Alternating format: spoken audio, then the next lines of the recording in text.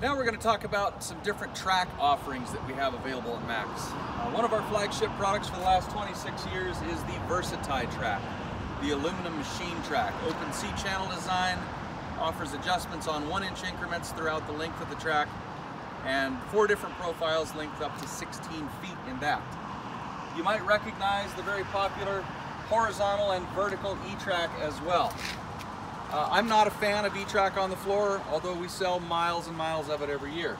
The reason I don't like it is it's weaker than our VersaTie track, the adjustments are half as much, and because it's a stamped product, it's much more difficult to keep clean versus the open center channel design of the VersaTie track.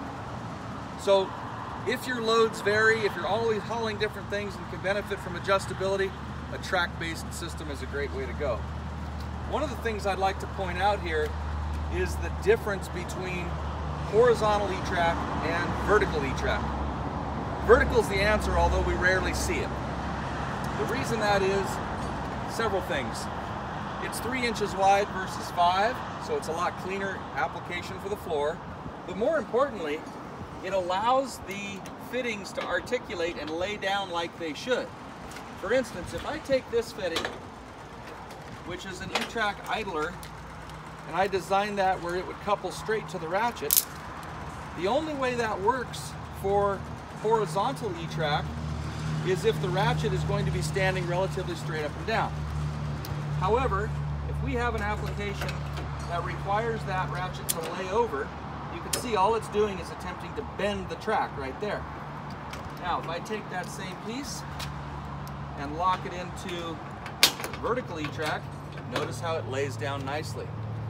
Same goes with the idler fittings and E-track fittings bolted or attached elsewhere in the track. This is our E-track idler. It's a very helpful piece to transition the webbing horizontally so that you're not attempting to operate a ratchet handle up under the front of the car.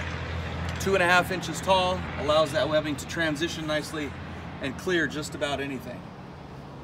Quite often on the back side of the tire, we will stitch an idler, not to be used as an idler, but rather the link behind the tire as well.